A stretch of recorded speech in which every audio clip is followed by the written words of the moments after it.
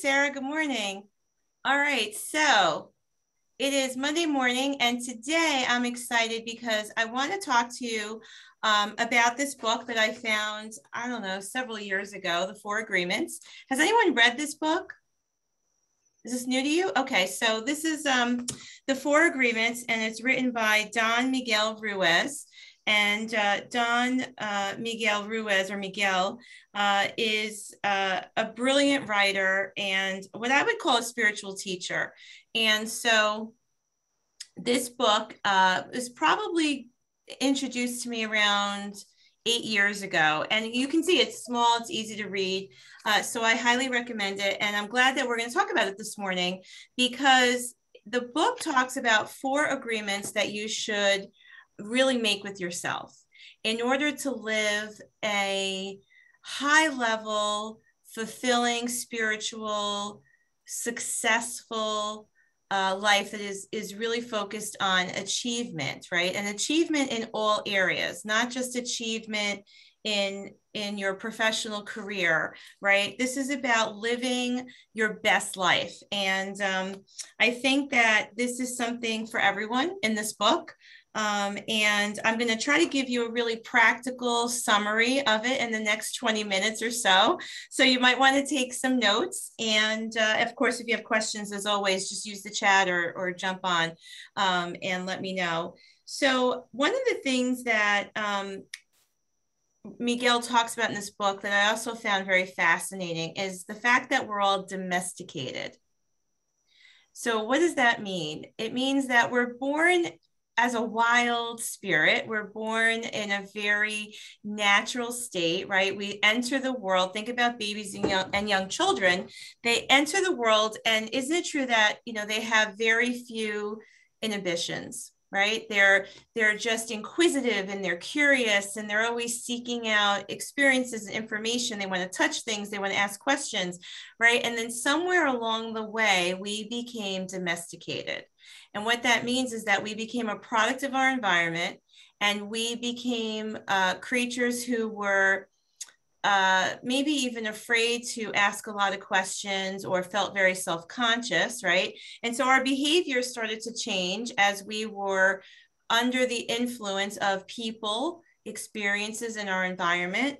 And I just thought that that was so interesting because that means that we become I guess, influenced by social norms, right? So who can relate to that? Who can relate to this concept of feeling, maybe you never called it domesticated before, right? But just understanding that you might be prohibiting yourself, or you might feel inhibited by always speaking your mind or asking certain questions or living your life in a way that feels completely comfortable for you because it might not be so accepted. Right. So that's one of the points that he makes in this book. And so he talks about some things to rebel against domestication. And it doesn't mean to be someone who's not responsible or who's not, following standards or structures or rules or anything like that.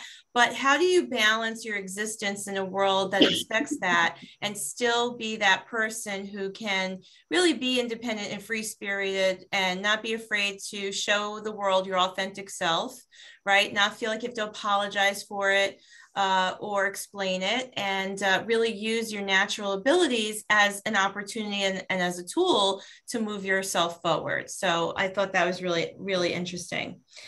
Something else he talks a lot about in this book, which we've talked about here on Mojo before, is awareness. So if you're taking notes, I would say awareness is a gift and it's up to you to use it, right? Because once you become aware of something, you can't really unknow it, yet you could choose to ignore it. And so awareness is a huge opportunity for our own personal growth.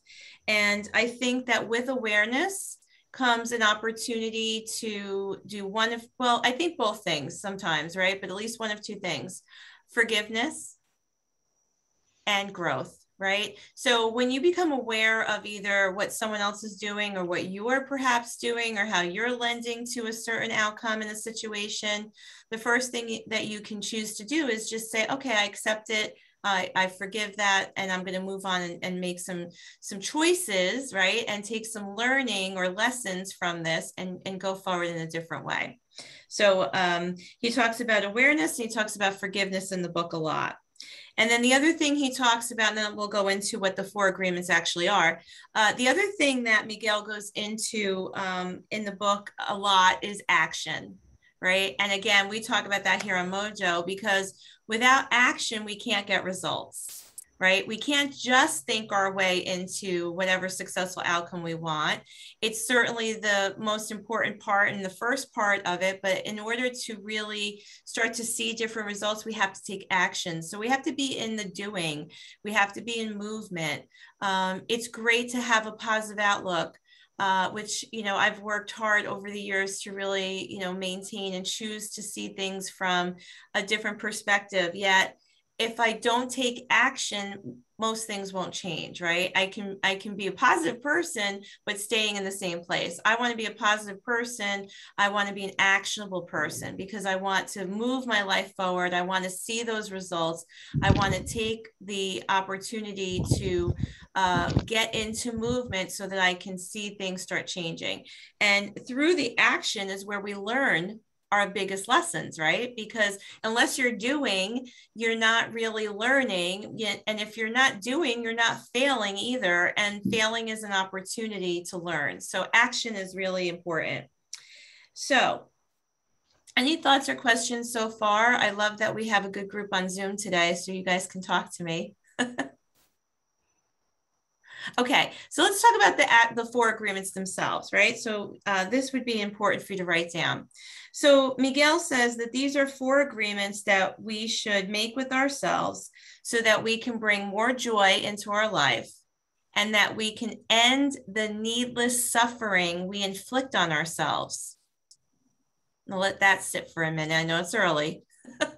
But we can end the needless suffering we often inflict on ourselves, right?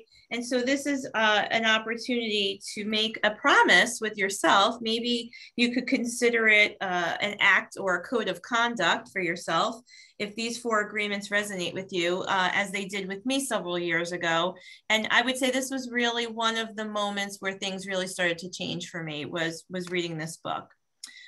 It's a simple book, as I said, in a short book, but I would call it provocative. I meant to say that earlier. I wrote that in my notes, right? Provocative. What does that mean? It's a thought starter. That's what the word provocative really means. It's creating thought. And so I love that. So it is full of wisdom in this book. All right. So the 4 agreements. Number 1, be impeccable with your word. Be impeccable with your word. So the actual definition of impeccable is without sin. What I believe, and what Miguel does really explain more in the book, and I've actually read several blogs, you know, of people who are doing what I'm doing, just kind of breaking down the book for you. And I think that what he really is talking about here is to only say what you mean. Say only what you mean. This is so important, guys, right? Because how often do we find ourselves yesing someone, agreeing to something,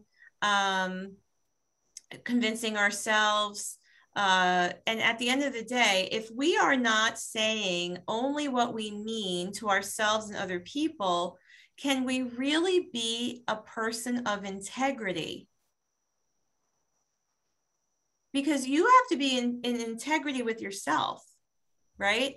And so what I love about this first rule is that it's really, if we commit to this practice of being impeccable with your word, then it means that we are committing to really thinking before we act, right? And to really be clear about what is right for us, what is in alignment with us.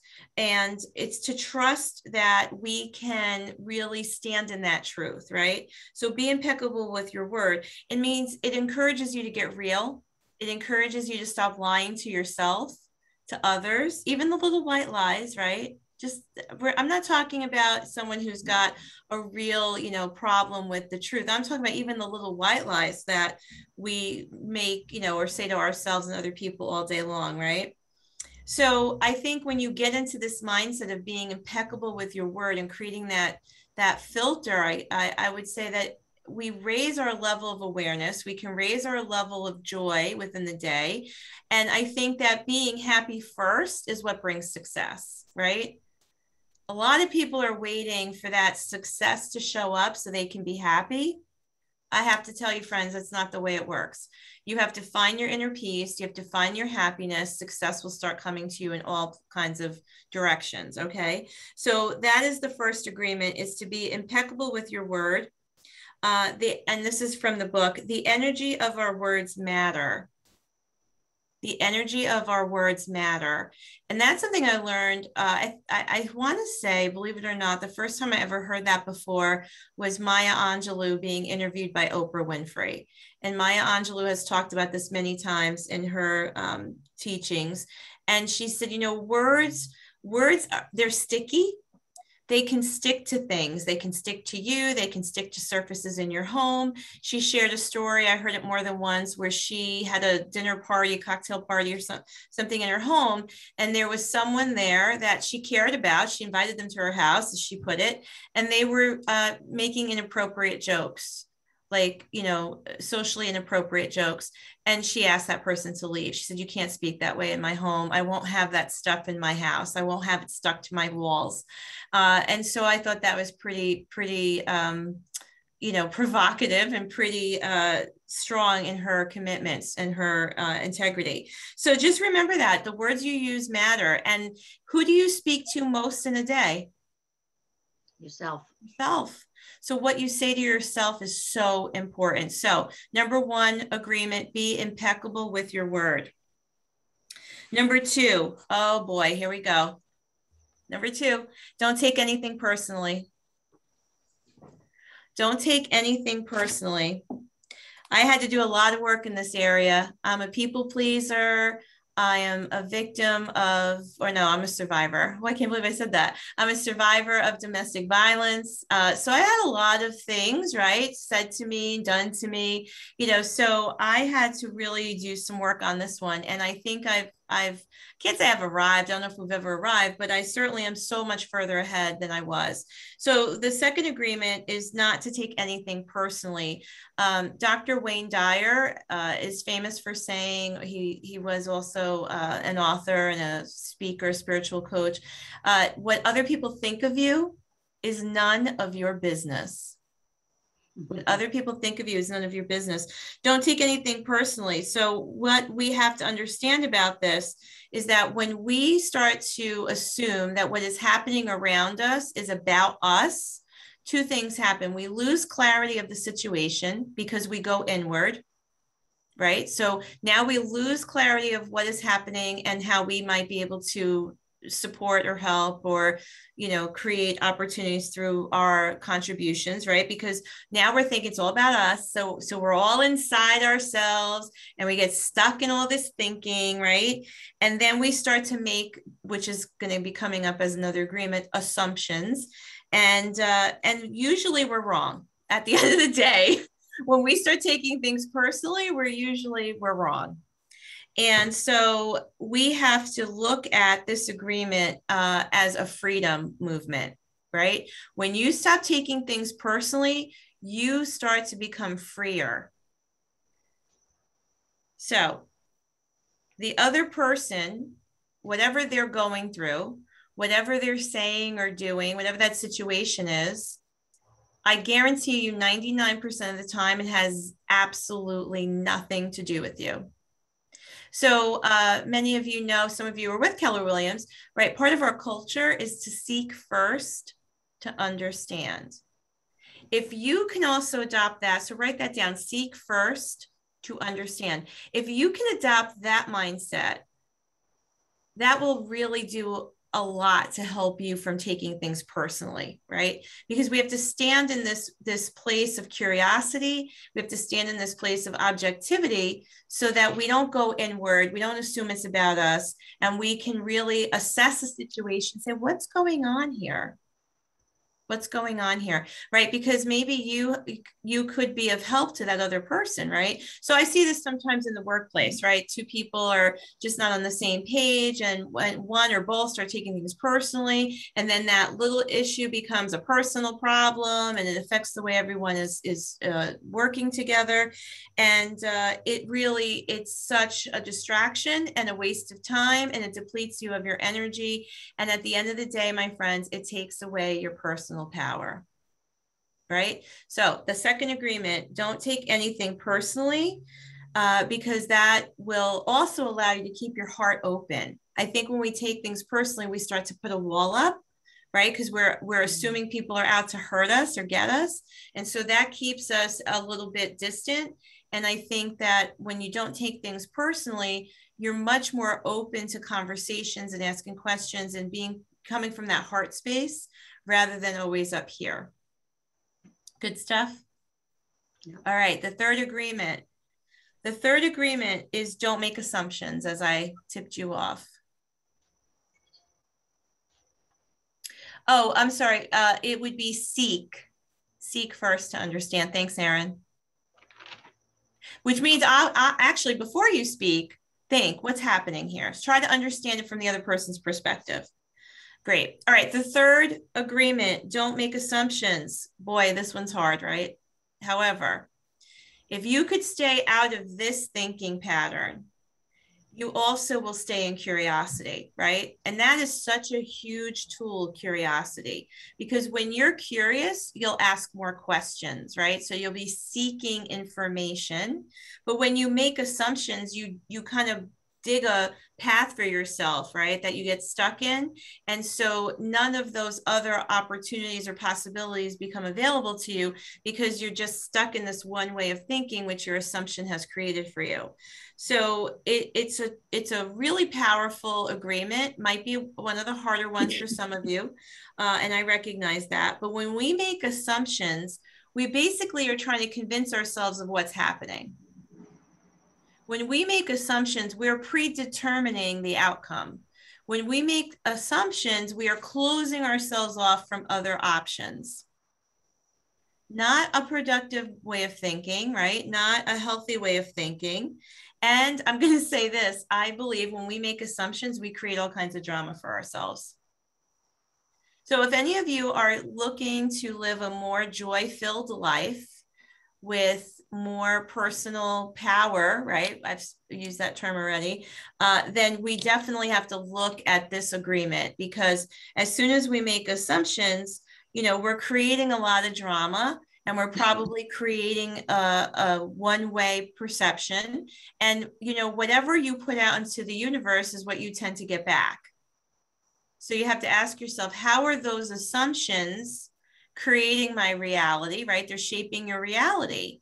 And if you're prone to thinking negatively, or if you're prone to thinking in terms of scarcity, then what kind of life are you designing for yourself? Because whatever you focus on will expand. So this is also such a huge, they all are, as you can start to see, right? These 4 agreements can open up an amazing life for you. So I think this chapter really just, I think, drives home this whole sense of curiosity, asking questions, gaining clarity, right? So here's a good question for yourself, and maybe this is a journal prompt. Do I seek clarity in my relationships, conversations, and thinking? Take each one of those areas and journal on that a little bit. How do I seek clarity in my relationships, my situations, my thinking, my opportunities, right? Because I think that's huge. The 4th agreement this morning, always do your best. The 4th agreement is always do your best, right? And so this sounds like simple. It sounds like something that you've probably been told since you were a little kid, yet how often do you really think about that? And how often are you programming your thoughts and actions to be in alignment with giving your best in everything that you do? Or do you find yourself giving it 50%, giving it 80%? It's funny, as a coach, I've had this conversation with people before. I was a little off my game yesterday. I'm a little behind my goals from, where I was in the beginning of the month, but I'm going to tell you what, this week, I'm going to give it 110%. How do you give it 110%? You only have 100% to give, right? So we have to really think about this. Every day that we show up at less than our best, you can't get the time back, and you can't get the productivity back, and you can't get any of those opportunities back. You can restart at any moment, though, and decide that you're going to give it your best. So this also, I found this to be really profound, because I think that it's interesting how we often assume, one of the agreements, that we're always giving our best, that we're always working at our biggest or 100% capacity. But I think that, it's an opportunity for you to really look at, how do you sharpen the saw, right? Or sharpen the tools in your tool belt. So in other words, what's your personal growth plan so that you can learn the skills, open your mindset to new opportunities so that you can always be at your best? How do you also create, I don't like to use the word balance, because I don't think it's about balance, because there's more than two things that we have to, balance anytime. I think it's more about flow, right? So how do you create flow in your life where if you work hard, you're also doing things to recharge your battery, right? Because it could be that you're giving 100% on most days, but you're not taking the time for yourself. You're not taking the time for your health, for your hydration, for good sleep, for meditation, exercise, whatever it is, right? And so you're giving 100% until you have no more to give. And then you wind up giving 50% for a while until you find ways to recharge your battery, right? So the mindfulness around, how do I create flow in my life where I can work hard and also, recharge my battery, and also, find time for personal development, find time for care, self-care, right? So I think when we agree to always do our best, it will, I believe, reduce some frustration. And I do believe that it can also improve your well-being as well. So those are the 4 agreements. All right. Number 1 is to be impeccable with your word. Number 2, don't take anything personally. Number 3, don't make assumptions. And number 4, always do your best. Pretty simple, yet maybe not the easiest for all of us to commit to. And it may take a plan, right? An action plan. And I just found that this book really did a lot for me. And, I celebrated a big birthday the other day, and it's got, it has me thinking about a lot of things in my life. And I picked up this book last week, and, was just kind of revisiting some stuff. And I said, well, I have to share this with my Mojo group. So I think, again, remember a couple key points. Words are powerful. They can either, and this is right out of the Bible and paraphrasing, but it can speak life, or your words can destroy. And so we have to look at, these 4 agreements, not only for how we interact and behave out in the world, but more importantly, how we live with ourselves, how we love ourselves, support ourselves, and how we are able to, call in more freedom, more happiness and joy in everything that we do. So we have a minute or two. I'd love to know if anyone has any questions, any ahas, what you took away from this morning before we go on to the rest of our day. And again, I thank you for joining me. This was really great to see you this morning. I'll say something. Hi, Diana. Hi, how are you? I'm pretty sure I read this book. Diana, I can't hear you. Can you hear Diana? Hello? Yes. Oh, that's weird. I can't hear you, but if everyone can hear you, go ahead. Can you hear me now? I won't know what you're saying to me. That is so weird. Okay. Well, all I said was My audio. I believe I read this book. I know I had the book during a time when I was doing lots of reading. Can everyone else hear me? Oh, now I Okay. can hear you. Oh, okay. So I was Sorry, it just must going to have been say on that my end. the first two agreements seem to contradict one another. You know, Oh, if tell you me what you're live, thinking on that. well, I think if you live by these agreements, if you speak mindfully and your words mean something, but then if you speak them to someone who's also following the agreements and they don't let things bother them and don't take it personally, you know, it could almost be a contradiction. However, I do agree with it. I think that this was a very good mojo. And I think that it's very important to speak what you mean, to be thick-skinned in this business and not to take things personally. I think that it's, you know, super, super important. And also that my aha is that I don't take time for myself. Like I've given it all for my business. I had an issue with my marriage, which fell apart.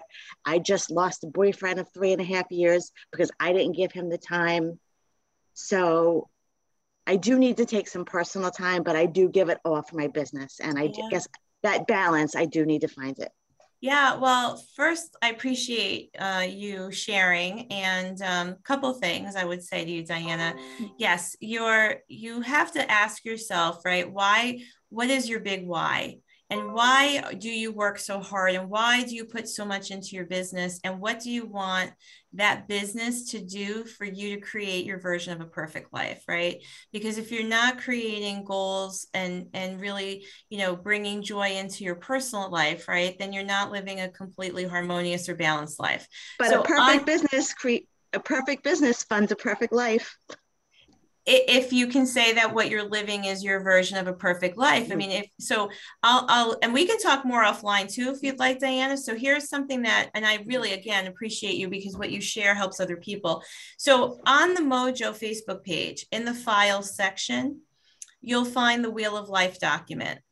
Okay. And also, if you go to my YouTube channel, you'll find a video that I did. It's like 7 or 8 minutes long on how to fill this out, how to use the assessment tool. And what the Wheel of Life is, it's a circle, right, that represents your whole life. And it's divided into 8 sections.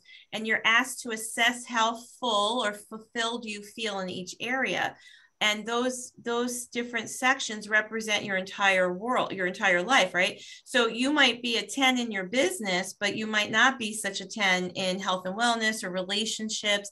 And so if you look at it like a wagon wheel, if it's not in balance, right, if it's not pretty even, it's a very bumpy ride. Right. So that's the analogy for you to think about. And again, if I can help in any way, reach out. The other thing I just want to touch on what you said in the beginning when you first came on about the agreements. You're looking at it from a perspective of trying to understand where the other person's coming from. Your opportunity is really how you internalize this for yourself. Right. So that's why they're all four very different and stand alone, because we can't really control what the other person thinks or says. Right. So thank you so much, Diana. Anything else this morning from anybody? All right, Yeah. listen. Yeah, Madeline, go ahead. Hi. Yeah, I think these are awesome. I think I have read this book as well. And just to Diana, I totally hear what she's saying. And I think it's such a common thing in real estate for people to just try so hard to be so perfect in their business that it's easy to forget about yourself and your personal life. But I feel like when you come around to that, your business probably does so much better because you're actually are doing what Anna just talked about, the things that are more important to your life.